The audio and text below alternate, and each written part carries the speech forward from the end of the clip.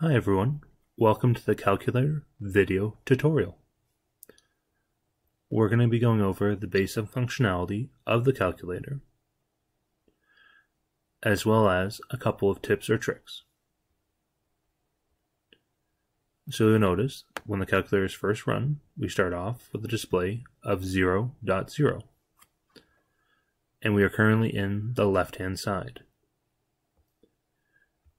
Now, any number that we add from the numerical keypad is added to our left-hand side. Clear returns display to 0.0. Now, you will have to implement the four functions: divide, multiplication, subtraction, and addition, as well as equals. For example, with a cleared state or with a new calculator, we start off with 0.0. If we do 7, currently in the left-hand side, then an operator, for example addition, we now switch to the right-hand side.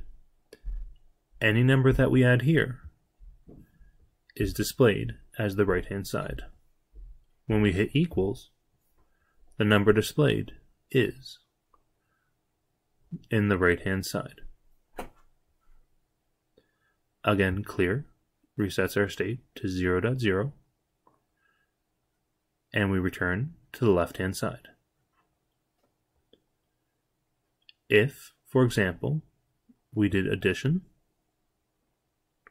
we are starting from the left-hand side, utilize our operator, and are switched to the right-hand side.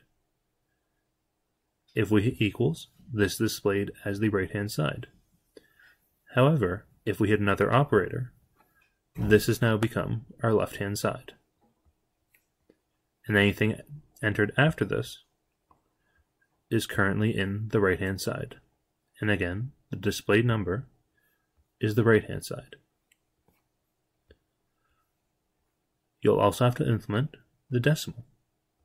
For example, 1 decimal 1 will add the additional number after the decimal point has been pressed. Additional presses do not change that behavior.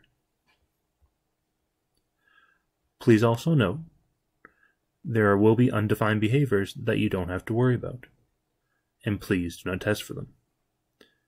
This includes equals equals, decimal, then an operator to the right-hand side,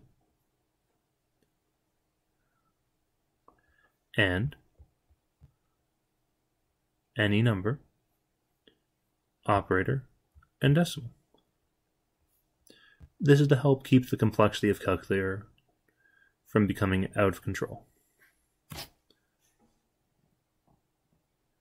Now, a couple of hints that we'd recommend is definitely drawing out the state diagram. This can help you decide how to transition between all of your states. And it can also be helpful to display the doubles and store them as both a string and doubles to help you build up the left and right-hand side respectively. Good luck with your assignment.